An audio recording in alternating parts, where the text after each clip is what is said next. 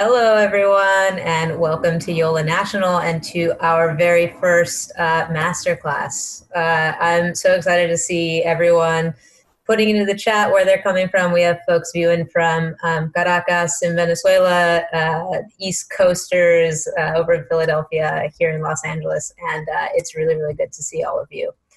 My name is Angelica Cortez. I work for the Los Angeles Philharmonic, and I'm just here to welcome you all and to introduce our wonderful performers today. So I'd like to welcome onto the call Wang, who is the Associate Concertmaster of the Los Angeles Philharmonic. Hi, Bing, and thank you so much for being here with us today. Hi, everybody. I am thrilled to be leading this masterclass today. Welcome. Thanks, Bing. And I'm also welcoming Maria Fernandez, who is from Venezuela, and Angie Ramirez, who is from Miami, Florida, and who you'll get to hear from today as well. She's representing Miami Music Project, as well as the YOLA National Institute, and Maria is representing El Sistema Venezuela. So welcome to both of you. Thank you.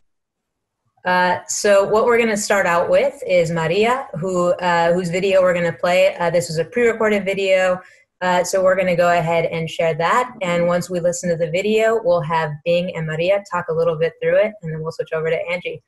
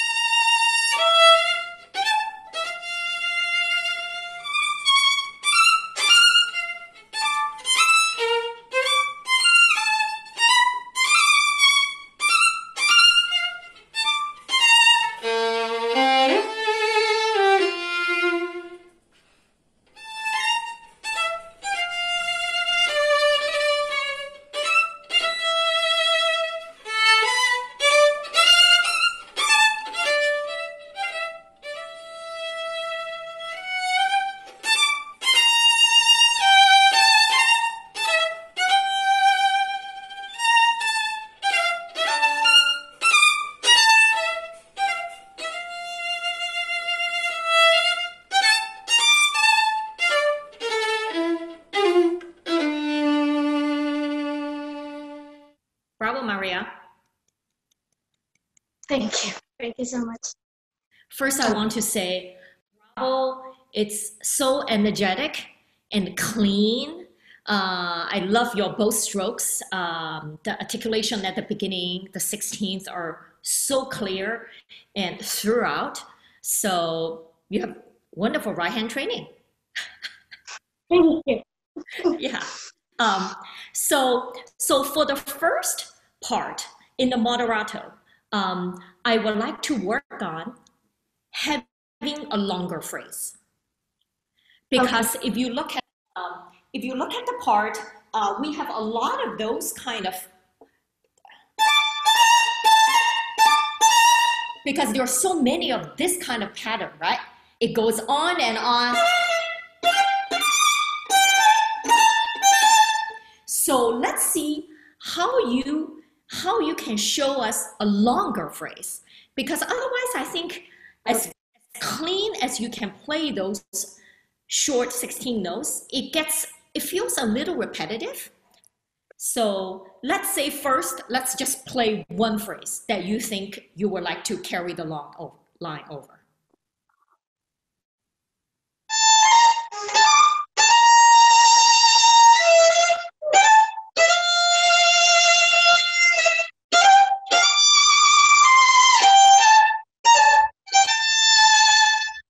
Excellent. This is wonderful. Starting from the 5th bar, if we can carry more line,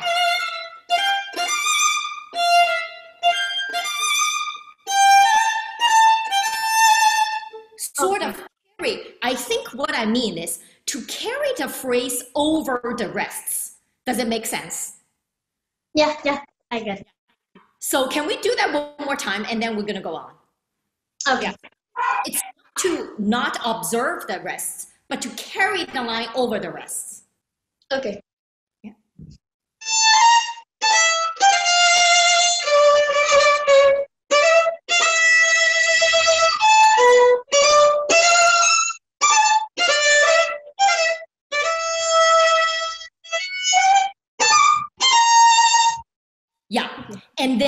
as you go on, you can tell the harmony goes into different harmonies. Think about the harmony and think about the piano part under us. I think that will make us sound less repetitive, right? Does it make sense? Yeah. The next part I want to talk about is this. Part of the difficulty we have to overcome online, I think also maybe in person too, but much more so online, is it's hard for us to hear what dynamic we are playing over the internet, right? So I want to tell everybody listening that we are going to show them the start of the next section is piano, and then we have fortissimo, and then it goes back to piano. It was very hard for me to hear those. And I think we blame the internet on that, right? But also I think we have to do more to exaggerate those. Do you agree? Yeah. Yes. So let's try. Can we go and show us what piano dynamic you can play? Okay.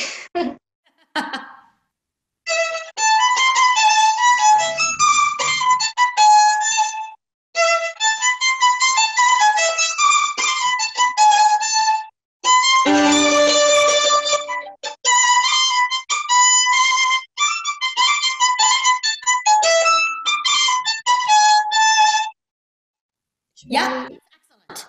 Now we can hear these. These are loud and these are loud, and then I think we have to make an extra effort to always to lighten up the piano parts. Otherwise, it doesn't come down very easily, right? Okay. Yeah. I am so happy to hear you and work with you. I'm so happy that we have this opportunity online, right? That we can connect. Yeah, we are so happy, so excited of being here to have this opportunity. It's great. Congratulations, Maria. And I think everyone who's listening can join me in like a virtual round of applause because that was such beautiful playing. So I'm going to go ahead and invite Angie Ramirez. And Angie, if you don't mind just telling us before we get the video going, if you can come on screen and just let us know what the name of your piece is, please. I'm going to be playing also by Sarasate, Introduction and Tarantelle. Fantastic. All right. I'll let Chris take it away.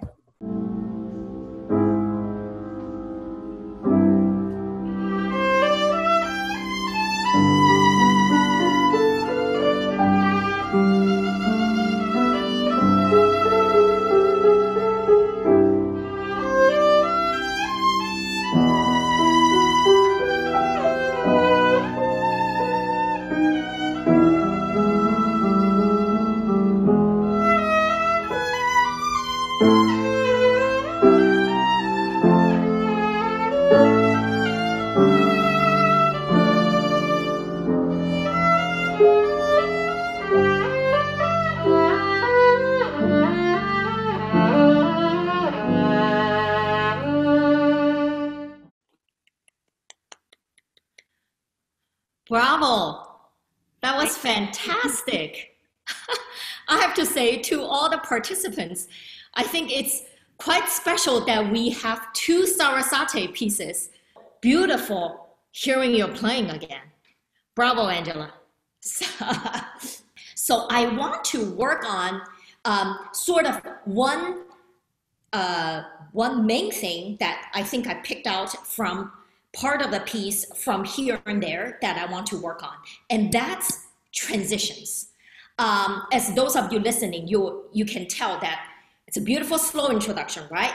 And then there's the tarantella. But within the tarantella, it doesn't just go from beginning all the way through the end. Even within the tarantella, there are different colors, different kind of even dance steps, right? This is like a fiery, fast dance. Pizzicatos. I feel, Angela, if you can think before, there are moments, as you know, you're taking time, and most of those moments are in fortissimo.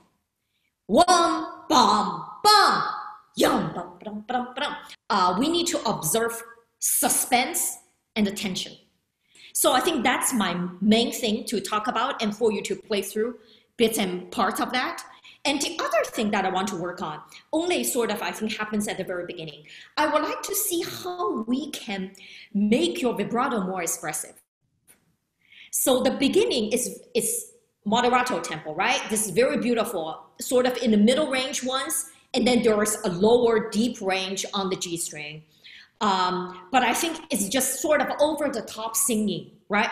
I think we need to use a little bit more vibrato on these eighth notes. I know that some of the notes changes very quickly, right? We're constantly moving two different notes. But I think if that whole introduction can have more vibrato, so I will be very happy for you right now to try some of that. So let's go first to the very beginning. And also, I think since the piece, as you can tell, the opening, I hope we are, not that rhythm is not important. I think we should be free within the bar to sing and pull and tug a little bit. So, right, you all know what I'm trying to show here, because these are all even eighth notes. Instead of, not that it cannot be played that way, but I think for an introduction like this, I think we can be freer, still within the 4-beat frame, right? You got it.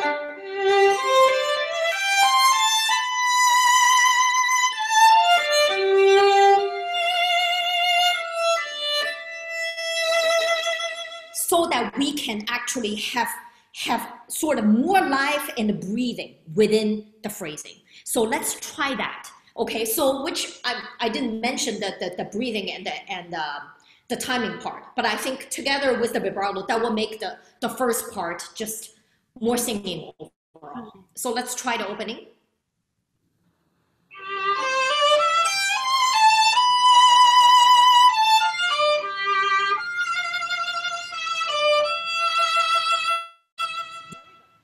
So I think if in this kind of phrasing, I think another way for me to put at this is we sort of have to arrive on the longer notes a little more, I think, for us players.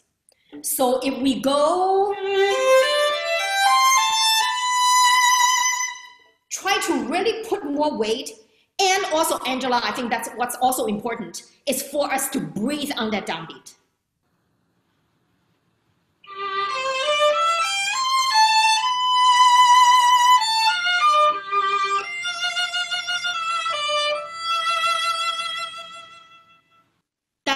Great. Bravo. Bravo, and Angela. Thank you.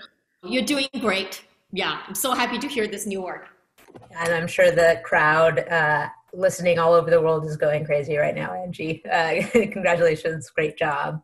And Bing, so maybe we can just take the next 5 minutes or so to answer some of the questions that came into the chat. Is that okay? Yeah. Perfect. So we had a couple of basic questions just about you and your background. How did you start playing the violin, and is there a university that you're currently teaching for? I started violin back in China. I was born in China. I played the violin because both my parents are violinists. So that sort of seemed like a natural path that I ended up learning the violin. And then I entered the middle school of Shanghai Conservatory. And then at 17, I came over to the States. I went to Peabody Conservatory for my bachelor's, then Manhattan School of Music for my master's. My first orchestra job was Cincinnati Symphony.